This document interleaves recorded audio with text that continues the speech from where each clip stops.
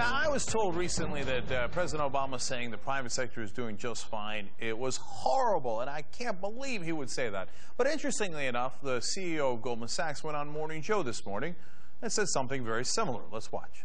I think we're in a tough position for the next 3, 4, 5 months. And listen, we've been in a lot tougher position. Right. And the economy is not horrible. It's just not growing the way it should. And there's just a lot of uncertainty. Now, he's saying basically, look, in the end, we might be going through a rough spot, but we're in pretty good shape. Now, if I was Lloyd Blankfein, I'd think the same thing, because he got billions of dollars of free money from the U.S. government. In fact, the bankers are doing terrific. Why? The bank rescue gave them $700 billion through TARP, and then what's not talked about enough, $7.7 trillion from the Fed. And all the Fed money was interest-free, so they just got to keep whatever interest they charge on top. It's basically free money. Well, you can't lose that way. Now, how about homeowners? Did we get the same kind of benefit? No, of course not. $50 billion was pledged to homeowners for relief, which is obviously a comically low percentage of what was given to the banks. But even that promise wasn't kept. Only $3.7 billion were spent. Now, we were told all this because we had to do it this way. You have to help the banks, otherwise the rest of the economy is going to be in trouble. But it turns out we helped the banks to the tune of trillions of dollars, and what happened? Do you know that between 2001 and 2010, the median net worth in the country dropped 27%? And when you break it down, as you see on that graph there, actually the lowest 20%, their income went up a little bit. That's because of government aid programs, because of how deep the recession was. But their wealth plummeted. And then if you look at the very right, you'll see that the income of the top 20%, top 10%, I should say, went down a tiny bit, but their wealth actually skyrocketed up. And that's because they don't pay very much taxes. But most importantly, it's the vast middle. Income going down and wealth going down even more. So this strategy of giving everything to the banks and nothing to the homeowners didn't work for us here in the United States. We lost our median net worth, and it really hurt our middle class. Now, it turns out they were lying to us, that there is a different answer. Now, if you remember from the movie Inside Job, they covered Iceland. And in Iceland, in the beginning, they went in totally the wrong direction with deregulation, and they explained that in the movie. The government privatized Iceland's 3 largest banks. The result was one of the purest experiments in financial deregulation ever conducted.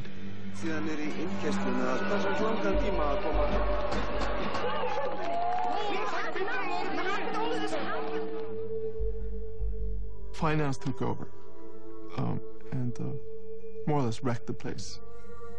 In a 5-year period, these 3 tiny banks, which had never operated outside of Iceland, borrowed $120 billion. 10 times the size of Iceland's economy. So they privatized and deregulated just like we did, and they had a collapse just like we did. In fact, it was an enormous collapse. The banks defaulted on $85 billion worth of money, and that was they had a debt-to-income ratio in Iceland of 240%, which is a stunning number. So their collapse might have been even larger than ours. But they went in a different direction after us. They didn't give everything to the banks. In fact, what they did was they took legal action against all the people who caused the mess. First of all, their prime minister was indicted. Can you imagine if we did that to our leaders? It would be awesome. Over 200 criminal charges were filed against the bankers, and in fact, the former chief executives of the 3 biggest banks all arrested, one of them in solitary confinement. They did to the bankers what we do to Bradley Manning for telling us what our government's actually doing.